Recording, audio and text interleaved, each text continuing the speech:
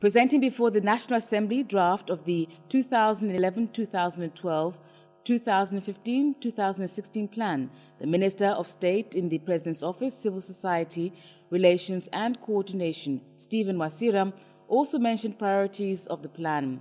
He said priorities of the plan, to cost 42.9 trillion shillings, will include infrastructures for energy, ports, roads and rail, agriculture, industry, water and development of human resources.